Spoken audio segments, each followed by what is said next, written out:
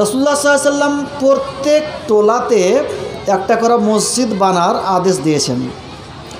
সুনান আবু দাউদের হাদিসে আছে, আমারা রাসূলুল্লাহ সাল্লাল্লাহু আলাইহি সাল্লাম বিবিনাইল মাসাজিদ ফি দূর। রাসূলুল্লাহ সাল্লাল্লাহু আলাইহি সাল্লাম প্রত্যেক টোলাতে একটা করে মসজিদ তৈরি করার আদেশ দিয়েছেন। ওয়ান তুনাজ্জাফা, এবং মসজিদকে সাফ সুতরা করার আদেশ দিয়েছেন। ওয়া তুতাইয়াবা, এবং সুগন্ধিময় করার আদেশ দিয়েছেন। মসজিদ তৈরি করে মসজিদকে সাফ সুতরা করে রাখতে হবে, ঝাড়ঝাঁটা দিতে হবে। মসজিদ ঝাড় দেওয়ার ফজিলত জানেন কত ফজিলত? রাসূলুল্লাহ সাল্লাল্লাহু আলাইহি সাল্লামের যুগে, সহিহ বুখারীর হাদিস, রাসূলুল্লাহ সাল্লাল্লাহু আলাইহি সাল্লামের যুগে একজন মহিলা কিংবা একজন পুরুষ, ওর কাম ছিল মসজিদ ঝাড়ু দেওয়া। হঠাৎ রাসূলুল্লাহ সাল্লাল্লাহু আলাইহি সাল্লাম দেখছেন যে ওই মহিলাটা বা ওই পুরুষ নাই। রাসূলুল্লাহ সাল্লাল্লাহু আলাইহি সাল্লাম জিজ্ঞাসা করলেন ওই মহিলা বা ও পুরুষ যে মসজিদ ঝাড়ু দিত কোথায় গেল? সাহাবায়ে কেরাম বললেন রাত্রে মারা গিয়েছিলেন আর অন্ধকার রাত্রি ছিল, আপনাকে কষ্ট দিব না মনে করে আপনাকে আমরা সংবাদ দিইনি, আমরা দফন করে দিয়েছি, জানাজা পড়ে দফন করে দিয়েছি। তো রাসূলুল্লাহ সাল্লাল্লাহু আলাইহি সাল্লাম বললেন হাল্লা আজান তুমুনি, তোমরা আমাকে সংবাদ কিনে দাওনি? দুল্লুনি আলা কাবরিহি, চলো তার কবরটাকে দেখিয়ে দাও। সাহাবায়ে কেরাম গেলেন, তার কবরটা দেখিয়ে দিলেন। কবরকে সামনে করে রাসূলুল্লাহ সাল্লাল্লাহু আলাইহি সাল্লাম জানাজা পড়লেন। রাসূলুল্লাহ সাল্লাল্লাহু আলাইহি সাল্লাম আগে দাঁড়াইলেন, পিছে সাহাবায়ে কেরাম সাফবন্দি করলেন এবং কবরকে সামনে করে জানাজা পড়লেন। তো মসজিদ ঝাড় দেওয়ার কত ফজিলত! রাসূলুল্লাহ সাল্লাল্লাহু আলাইহি সাল্লাম ওই লোকটার বা ওই মহিলাটার জানাজা পড়তে পেলেন না, তো কবরকে সামনে করে জানাজা পড়লেন। এই হাদিসে একটা মশলা বুঝতে পারা গেল যে কোনো মানুষ হয়তো দিল্লিতে আছে বা বোম্বেয়ে আছে, সফর দূরে আছে, বিদেশে আছে, আর তার আত্মীয় স্বজন কেউ মারা গেছে, জানাজাতে শরীক হতে পায়নি, মাটিও দিতে পায়নি। তখন অনেক জায়গা থেকে ফোন যায় যে অমুক জনের বাবা বা ভাই মারা গেছে, উনি ছিলেন না, দিল্লিতে ছিলেন, উনি এসেছেন, এখন কি করবে? মাটি দিবে না কি করবে? তো এখন আর মাটি দিতে হবে না, ওই কবরকে সামনে করে জানাজা পড়তে পারা যায়। জানাজা পড়লে পরেই ওটা যথেষ্ট, ওটা দোয়া হয়ে গেল জানাজাটা। আর একটা তারপরে কি হলো, তুতাইয়াবা, মসজিদকে সুগন্ধিময় করে রাখতে হবে। মসজিদে আতর দিয়ে রাখেন, সুগন্ধি দিয়ে রাখেন, এটা রাসূলুল্লাহ সাল্লাল্লাহু আলাইহি ওয়াসাল্লামের আদেশ। আল্লামা ওবেদুল্লাহ মুবারকপুরি রহমতুল্লাহ আলাইহি মিরাতুল মাফাতিতে এই হাদিসের সারাহ করতে গিয়ে লিখছেন যে উমর রাদিয়াল্লাহু তাআলা আনহু যখন জুমার খুতবা দিতে দাঁড়াইতেন, তো আব্দুল্লাহ বিন উমর ওনার ছেলে ওই মসজিদে ধোঁয়া দিতেন। ধোঁয়া মানে কিসের ধোঁয়া? এক গালা কাঠ আছে, কাঠগালা যদি জ্বালা যায় তো অতি সুগন্ধি হয়, ওই সুগন্ধির ধোঁয়া দিতেন। তো মসজিদকে সুগন্ধিময় করার আদেশ দিয়েছেন, কিন্তু মসজিদকে জাকজমাক করার নিষেধ আছে। রাসূলুল্লাহ সাল্লাল্লাহু আলাইহি ওয়াসাল্লাম বলছেন মা উমিরতু বিতাশয়িদিল মাসাজিদ, মসজিদকে জাকজমাক করতে আমাকে আদেশ দেওয়া হয়নি। জাকজমাক রং বেরঙের রং করা, এটাকে জাকজমাক বলে। তো আব্দুল্লাহ বিন আব্বাস রাদিয়াল্লাহু তাআলা আনহু বলছেন যে রাসূলুল্লাহ সাল্লাল্লাহু আলাইহি ওয়াসাল্লাম তো নিষেধ করেছেন, কিন্তু ইহুদি এবং খ্রিস্টানরা যেভাবে জাকজমাক করে রেখেছে নিজের ইবাদত গাহকে, ওইরকম তোমরাও করবে। আর দেখা দেখি এখন শুরু হয়ে গেছে, মসজিদে দেখবেন রং বেরং, সবুজ, লাল, হলুদ, আর রং বেরং করে মসজিদের রং করছে, গুম্বাদ তৈরি করছে, আর গুম্বাদকে সবুজ রং দিয়ে রঙিয়ে দিছে। কিন্তু সবুজ রংটা জানেন, সবুজ রং দেখে চমকে উঠেছি। আমি আজকে এক জায়গায় দেখলাম আর রাস্তায় আস্তে আস্তে গুম্বাদ বানা আছে সবুজ রং দেয়া, আমি চমকে গেছি, দেখে যে এদিকে বেরেলি আছে নাকি, না আমাদের মধ্যেকারই লোক করেছে।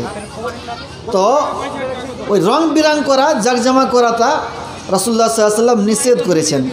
মসজিদকে যেটা গুম্বাদ তৈরি করা সবুজ রং দিয়া যেটা রং করে দেওয়া হয় না, ওটাও ঠিক না।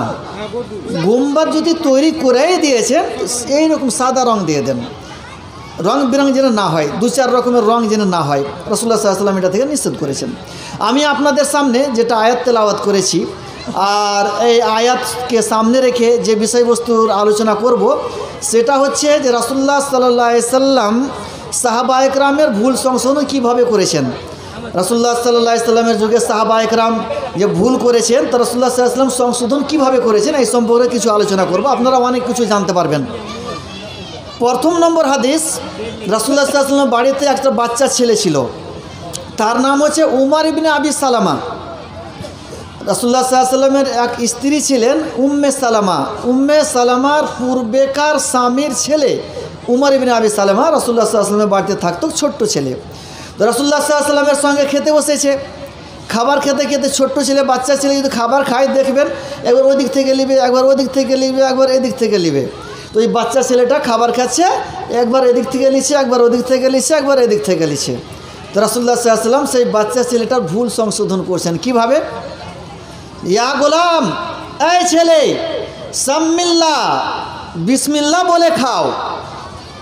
ওয়াকুল বেয়ামিনিক, ডান হাতে খাও।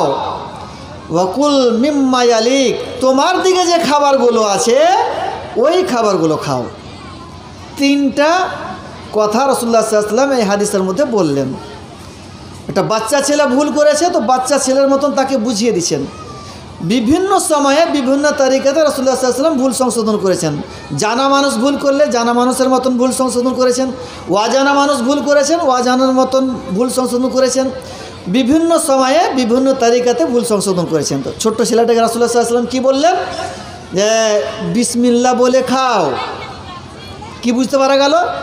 খাবার শুরুতে বিসমিল্লাহ বলতে হবে, শুধু বিসমিল্লাহ, বিসমিল্লাহির রহমানির রহিম মিলাইতে হবে না, আর রহমানির রহিম মিলাইতে হবে না, শুধু বিসমিল্লাহ বলতে হবে। উজুর শুরুতে শুধু বিসমিল্লাহ, খাবার শুরুতে শুধু বিসমিল্লাহ, বাড়িতে ঢুকবেন তখনও বিসমিল্লাহ, শুধু বিসমিল্লাহ, পাঞ্জাবি বা কুর্তা বা শার্ট যখন খুলবেন তখনও বিসমিল্লাহ। এইসব জায়গাগুলোতে শুধু বিসমিল্লাহ আর রহমানির রহিম মিলাইতে হবে না। আর কোরআন তেলাওয়াত করবেন যখন, আর সূরা ফাতিহা পড়বেন তো আউযুবিল্লাহি মিনাশ শাইতানির রাজিম বিসমিল্লাহির রহমানির রহিম, এইখানে আর রহমানির রহিম মিলাইতে হবে তখন। বুঝতে পারলেন? তো বিসমিল্লাহ বলে খেতে বললেন। আবার কেউ যদি ভুলে যায় বিসমিল্লাহ বলতে, তো সুনানে তিরমিজির হাদিসে আছে রাসূলুল্লাহ সাল্লাল্লাহু আলাইহি সাল্লাম বলছেন তখন বলতে হবে যখনই মনে হবে। বিসমিল্লাহ শুরুতে বলতে, খাবার শুরুতে বলতে ভুলে গেছেন, যখনই মনে হবে তখন বলতে হবে বিসমিল্লাহি আউওয়ালাহু ওয়া আখিরাহু, এই কথাটা বলে দিতে হবে। বাড়িতে ঢোকার সময় কি হলো? বিসমিল্লাহ বলতে হয়। সহিহ বুখারীর হাদিসে আছে বাড়িতে যখন মানুষ ঢুকে আর বিসমিল্লাহ বলে তো শয়তান আপোষে বলা বলি করে যে বাড়িতে ঢোকার সময় বাড়ির মানুষ বিসমিল্লাহ বলে দিয়েছে, এই বাড়িতে থাকার জায়গা পাবা না। তারপর আবার খাবার সময় যখন বিসমিল্লাহ বলে দেয় তখন শয়তান আপোষে বলা বলি করে যে এই বাড়ির মানুষ আবার খাবার সময় সব বিসমিল্লাহ বলে দিল, এই বাড়িতে থাকারও জায়গা পেলে না, খাবারও পেলে না, এই বাড়ি থেকে পালিয়ে যাও। আবার কোনো মানুষ বাড়িতে ঢুকে বিসমিল্লাহ বলে না, তখন শয়তান আপোষে বলা বলি করে যে বিসমিল্লাহ যখন বললো না তো খাবার থাকার জায়গা পেয়ে গেলা, আর যখন খাবার সময় বিসমিল্লাহ বললো না তখন বললে যে খাবারও পেয়ে এলা, থাকারও জায়গা পেয়ে এলা, খাবারও পেয়ে এলা, এই বাড়িতে আরাম করে খাও আর আরামে থাকো, এটা বলবে।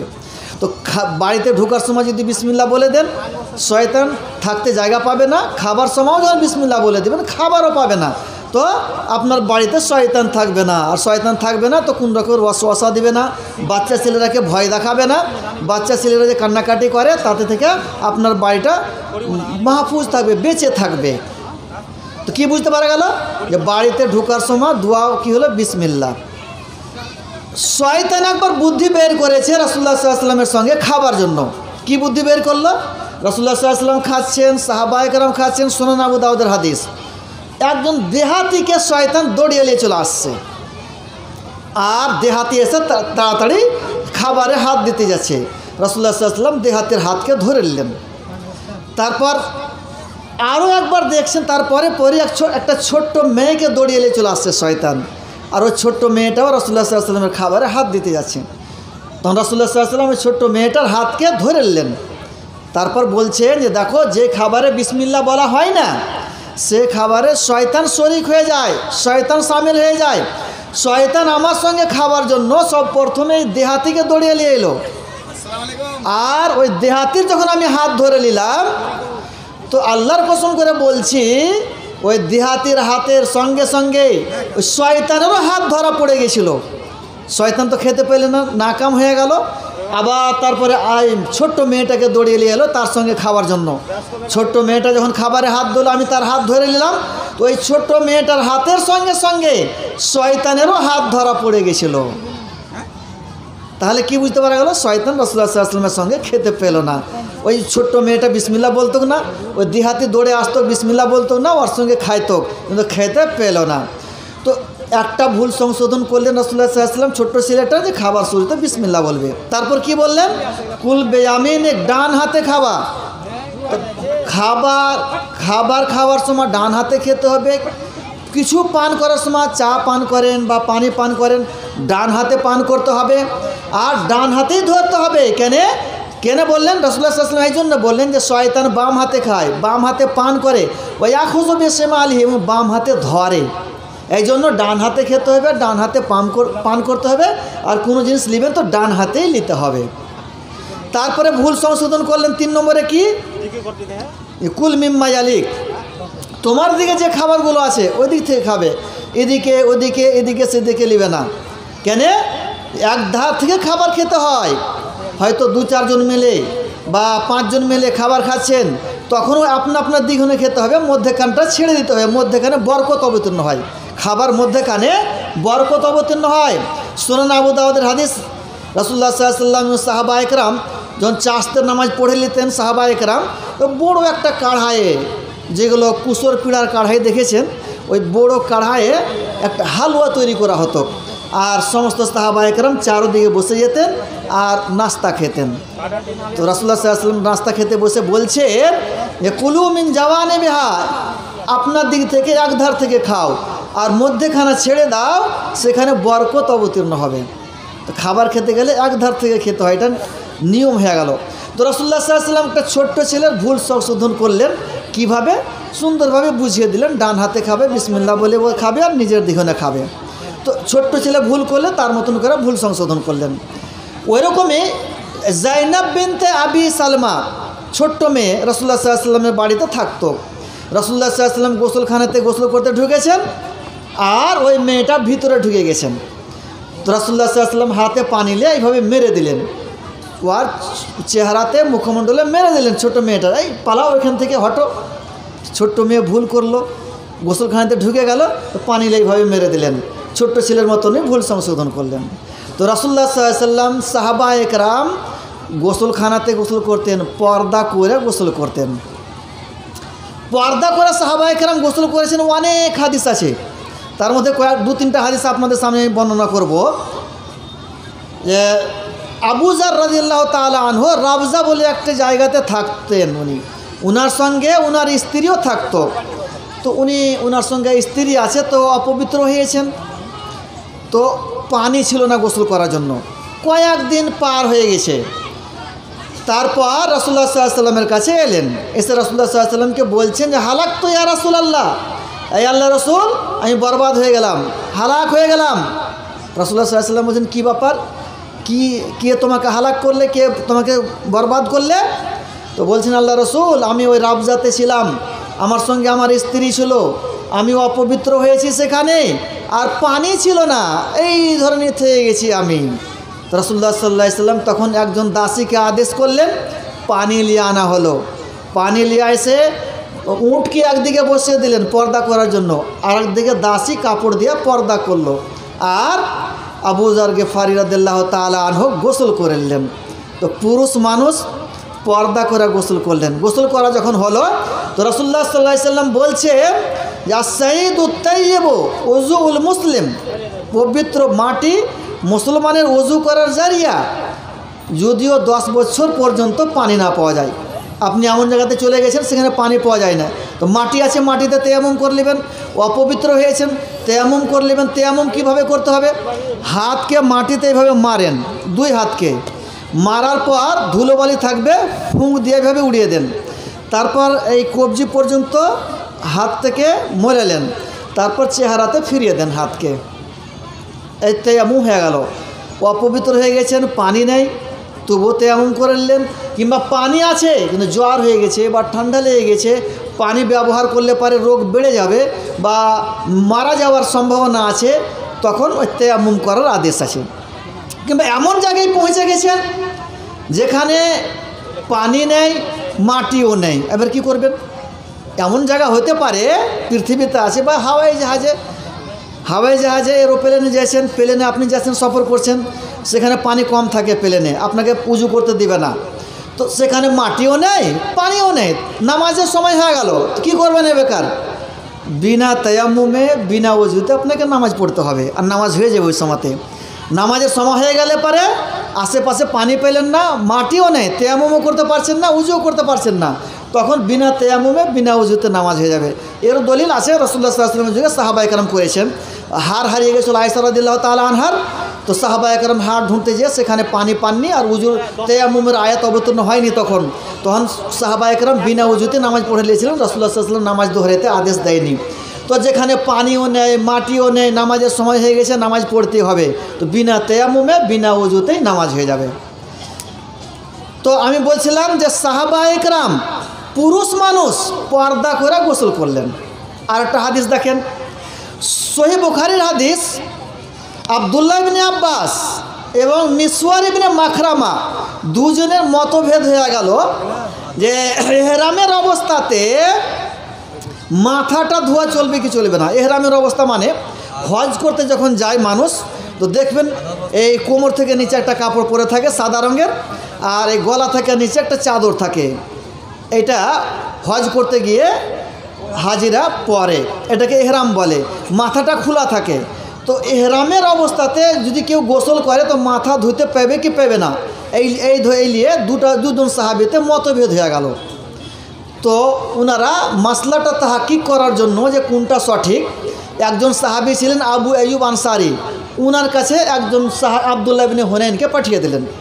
আব্দুল্লাহ ইবনে হুনাইন যে সালাম দিচ্ছেন আবু আইয়ুব আনসারিকে, আবু আইয়ুব আনসারিকে দেখছেন যে কুয়ার পার্শ্বে কাপড় দিয়ে ঘেরে দিয়েছেন, আর ওই ঘেরার মধ্যে পর্দা করে উনি গোসল করছেন। তো আব্দুল্লাহ ইবনে হুনাইন ইনি যে সালাম দিচ্ছেন, উনি আবু আইয়ুব আনসারি রাদিয়াল্লাহু তাআলা আনহু বলছেন যে কে? ইনি বলেন আমি আব্দুল্লাহ ইবনে হুনাইন, আপনার কাছে আমাকে আব্দুল্লাহ ইবনে আব্বাস এবং মিসওয়ার ইবনে মাখরামা এই দুজন পাঠালছেন একটা ফতোয়া জিজ্ঞাসা করতে। কি ফতোয়া? যে ইহরামের অবস্থাতে মাথা ধোয়া চলবে কি চলবে না। তো উনি গোসল করছেন পর্দা করে, ঘেরে দিয়েছেন, তারপর এই পর্দাতে ওপরে হাত দিলেন, কাপড়ে হাত দিয়ে নিচে করলেন, গলা পর্যন্ত নিয়ে এলেন, এবারে এই মাথাটা দেখা যাচ্ছে। এবার একজন মানুষ পানি ঢালছিল, তাকে বললেন যে পানি ঢালো, পানি ঢাললেন, আর এই মাথাটাকে পানিটাকে এভাবে নিচড়ে দিয়ে মাথাটাকে হিলিয়ে দিলেন, আর বললেন হা কাদা রাআইতু রাসূলুল্লাহ সাল্লাল্লাহু আলাইহি ওয়াসাল্লাম ইয়াগসিলু রাসাহু, আমি ইহরামের অবস্থাতে রাসূলুল্লাহ সাল্লাল্লাহু আলাইহি ওয়াসাল্লামকে এইভাবে মাথা ধুতে দেখেছি। আমি হাদিসটার জন্য পেশ করলাম আপনাদের সামনে যে একজন সাহাবী পুরুষ গোসল করছেন কি করে? পর্দা করে। সাহাবায়ে কেরাম পর্দা করে গোসল করতেন পুরুষেরা। আবার সহিহ বুখারীতে হাদিস আছে, সহিহ মুসলিমও হাদিস আছে। মক্কা যখন বিজয় হলো 8 হিজরিতে, তো রাসূলুল্লাহ সাল্লাল্লাহু আলাইহি ওয়াসাল্লাম উম্মে হানির বাড়িতে গোসল করছেন, আর ফাতেমা রাদিয়াল্লাহু তাআলা আনহা এই কাপড় দিয়ে পর্দা করে আছেন রাসূলুল্লাহ সাল্লাল্লাহু আলাইহি ওয়াসাল্লামকে। তো রাসূলুল্লাহ সাল্লাল্লাহু আলাইহি ওয়াসাল্লাম নিজে পর্দা করে গোসল করলেন, সাহাবায়ে কেরাম পর্দা করে গোসল করলেন। পুরুষ মানুষ সাহাবায়ে কেরাম পর্দা করে গোসল করতেন, রাসূলুল্লাহ সাল্লাল্লাহু আলাইহি ওয়াসাল্লাম পর্দা করে গোসল করতেন। তো মহিলাদেরকে কি করতে হবে? পর্দা করতে হবে কি হবে না? সাহাবায়ে কেরাম যদি পুরুষ হয়ে পর্দা করে গোসল করে, তো মহিলারাকে কি করতে হবে? কিন্তু দেখবেন আপনাদের এলাকাতে হবে হয়তো পুকুর যেখানে আছে, পুকুর আছে না নেই আপনাদের এলাকাতে? পুকুর আছে, পুকুর আছে, তো পুকুরে দেখবেন মহিলারা গোসল করছে, কোনো পর্দা করে না, বিনা পর্দাতে বেপর্দা হইয়া মহিলারা পুকুরে গোসল করে, আর পার্শ্বে আবার পুরুষেরাও থাকে, থাকে কি থাকে না? হ্যাঁ থাকে। তো এই পুরুষেরা মহিলারাকে দেখছে, মহিলারা পুরুষেরাকে দেখছে, এই দেখাটা না জায়েজ। এই জন্য হয়তো বলবেন যে বাড়িতে গোসলখানা কতজনা বানাইতে পারবে, কার অত টাকা আছে, তো গোসলখানা নেই ঠিক আছে, কিন্তু কি করবেন, মা বোনেরাকে করতে হবে একটা কাজ। কি কাজ করতে হবে? পুকুর থেকে পানি নিয়ে চলে আসতে হবে বাড়িতে, বালতিতে বা কলসিতে পুকুর থেকে পানি নিয়ে চলে আসতে হবে এবং বাড়িতে পর্দা সহিত গোসল করতে হবে মা বোনদেরকে। আর একসঙ্গে ওইদিকে ওই পুরুষেরা গোসল করছে, এখানে মহিলারা গোসল করছে, বা এক ঘাটেই দেখবেন পুরুষ মহিলারা গোসল করছে, একেবারে না যায়, হারাম কাম।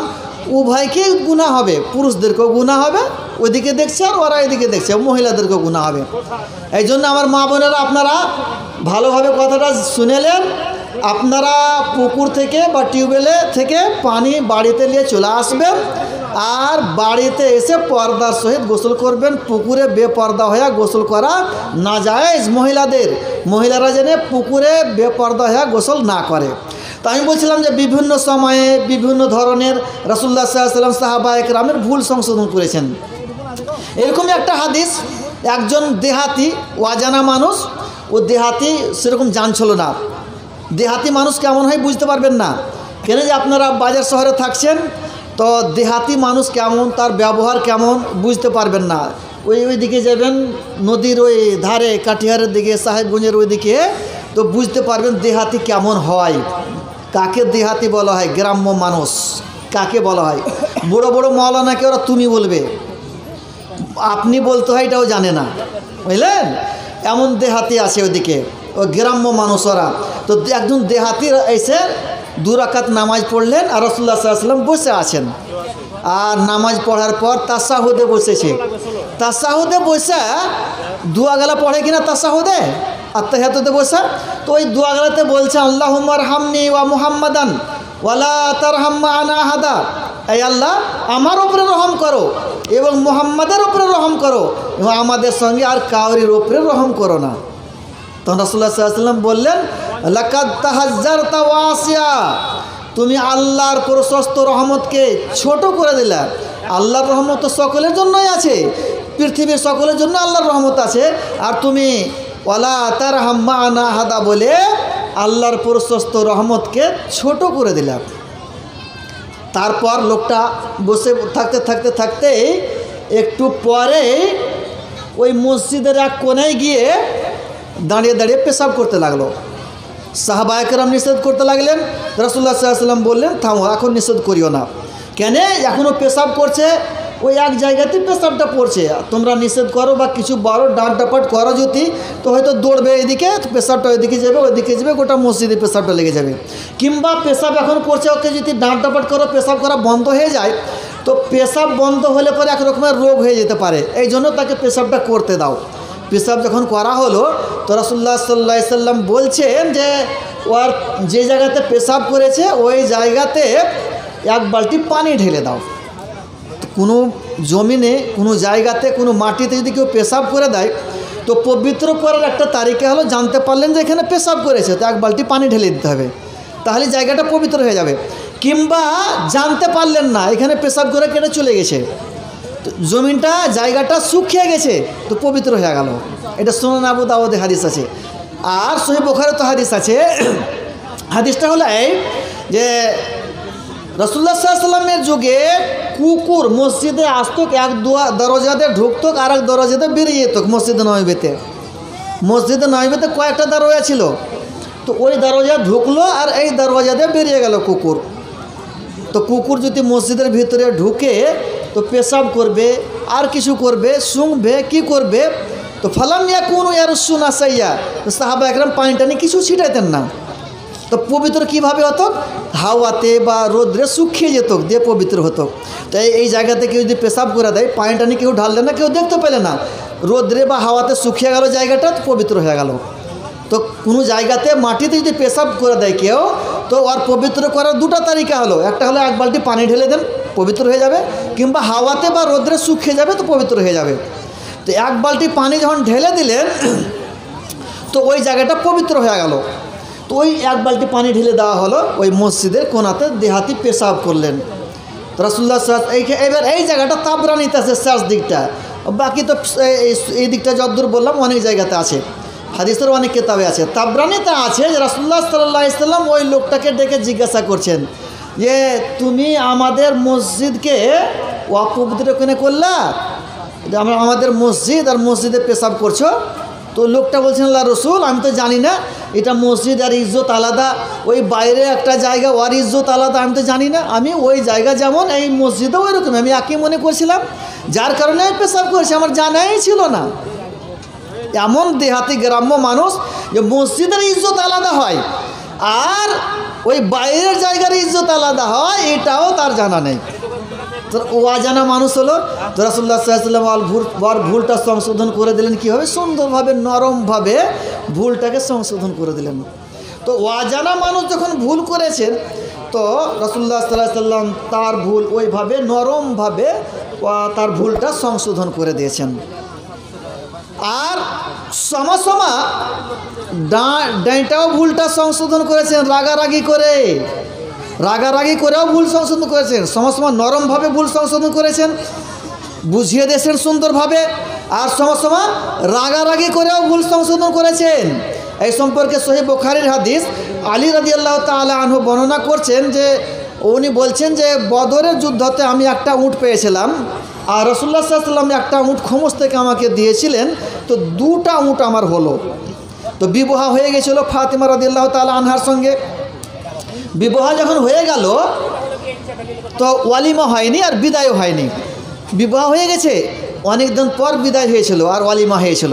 তো ওয়ালিমা খিলাইতে হবে, টাকা নেই, দুটা উট আছে, উট দুটো নিয়ে যাব। একজন স্বর্ণকারের সঙ্গে কথা করলেন উনি যে উট দুটো নিয়ে যাব, আর এক প্রকারের ঘাস হলো ইজকির ঘাস কেটে আনবো, কেটে এনে স্বর্ণকারের কাছে বিক্রি করব, যা টাকা হবে ওই টাকা দিয়ে আমি ওয়ালিমা করব।